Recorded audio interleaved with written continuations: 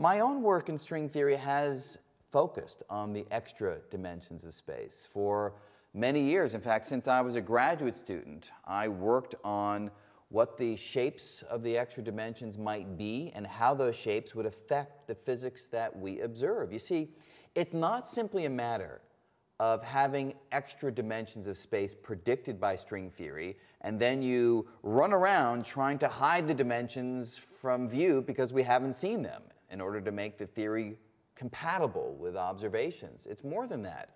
The exact shape of the extra dimensions in string theory has a profound impact on things that we do see.